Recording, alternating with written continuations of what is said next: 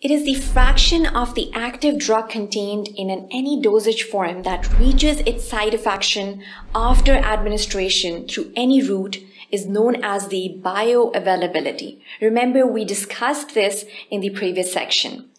For example, if 100 milligrams of a drug is administered orally and 70 milligrams is absorbed unchanged, the bioavailability is 0.7 or 70%.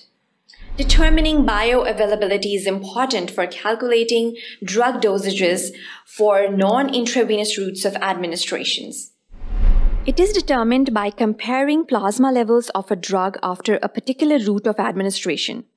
For example, the oral administration with levels achieved by the IV administration. Because we know that IV route has 100% bioavailability. So this is the standard.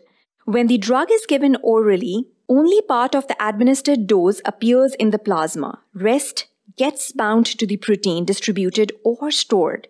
By plotting plasma concentration of the drug versus the time duration, the area under the curve can be measured. The total area under curve reflects the extent of absorption of the drug.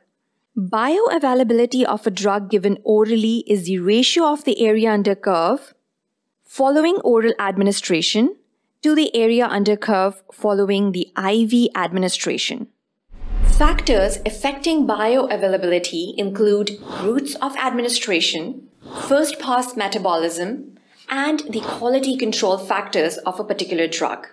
These factors regulate bioavailability. They will also affect the absorption. Head on to the lecture on bioavailability to learn more about them.